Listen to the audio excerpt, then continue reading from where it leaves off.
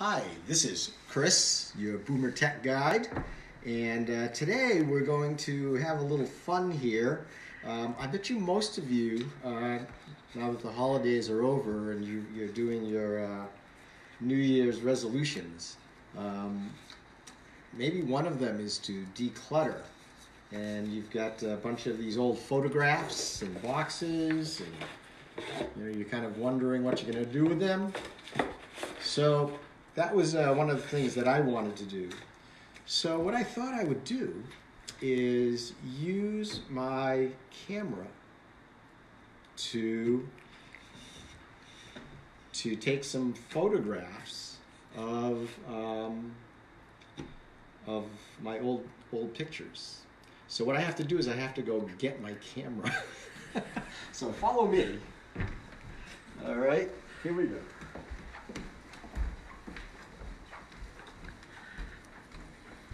I was charging it up. So I've got my iPhone 10 right here. That'll give people a chance to find us. And so what's great about the camera is you can use the camera just like this to digitize your photographs. Kind of just like that. So I started doing it this way, but what I found was that doing it this way, I had difficulty making sure that it was centered and that it was 90 degrees, so that one end wasn't wider than the other. And we kind of had a little challenge there. So I wondered whether or not there was something that would allow me to take better pictures of my photographs. And what I found is that on the internet, they actually on Amazon, they actually sell these things called Lightboxes, and specifically Lightboxes for transferring photographs into digital images. And they were okay, but I'm cheap.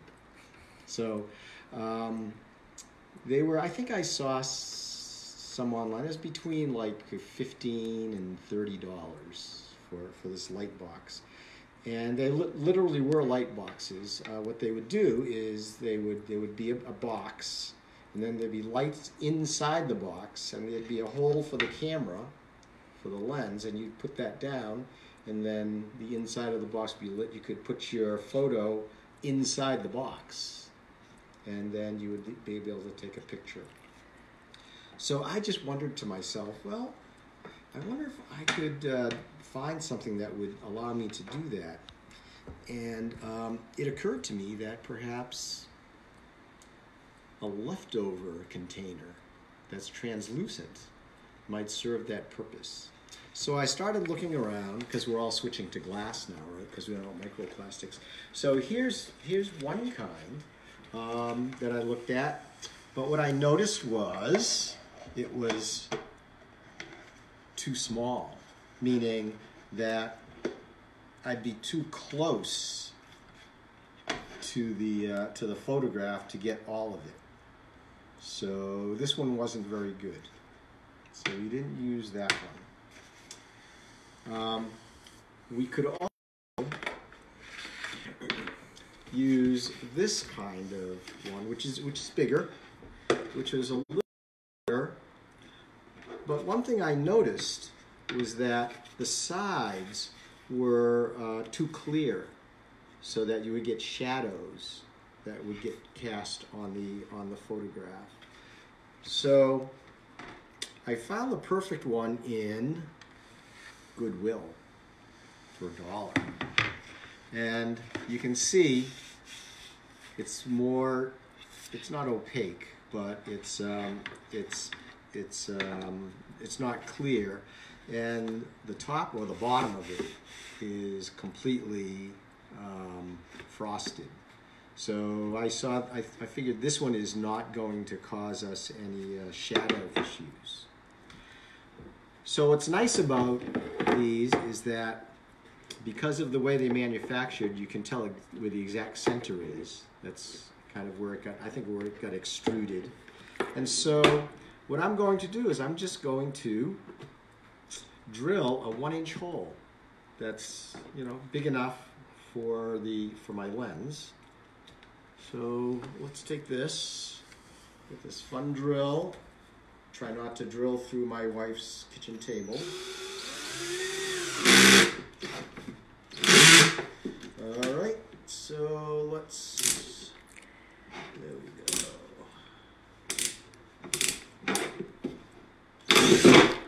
That was easy. So we've got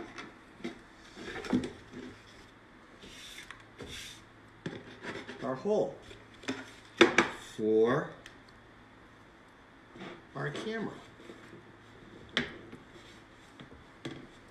So let's see, we could put it like that, or we could put it like this.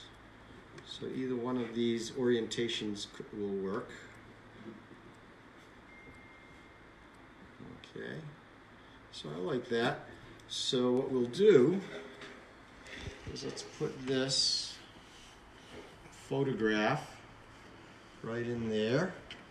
All right, and then we'll just put that there, and we can put that just like that. And what this allows me to do is that I can line it up exactly the way I want it, and I can actually zoom in if I want. So this is my daughter Alex and her grandfather. There we go. And we'll just take the picture.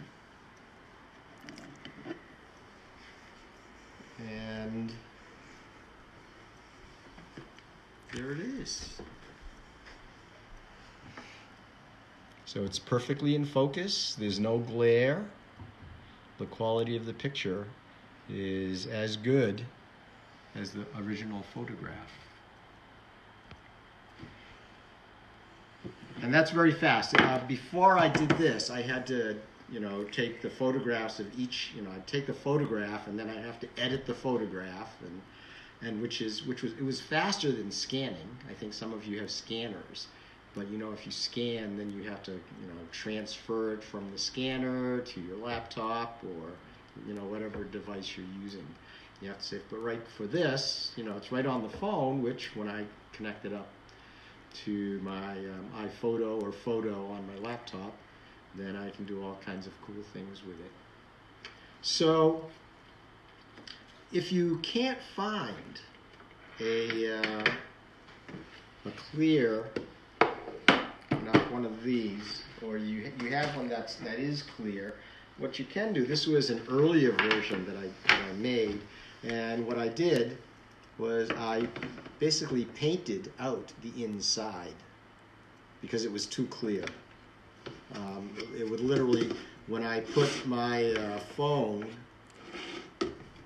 on here, what it did was I could actually see the reflection of the phone through the plastic. So if your plastic is too clear, you can just paint the inside, and that'll take care of that. You could probably just coat it with some paper too, I think, if you wanted to. So that's what I have for now. If you have any questions, don't hesitate. Make sure you like us down below, and we have a YouTube channel, which is right on our conversation below. Has been posted, I think, by Ed. Hi, Ed. And also check out our website, which has lots of freebies at BoomerTECH Adventures.com. And also check out our iPad, iPhone group. And that's it for now. Chris Toy, your BoomerTECH Adventures guide. Talk to you later.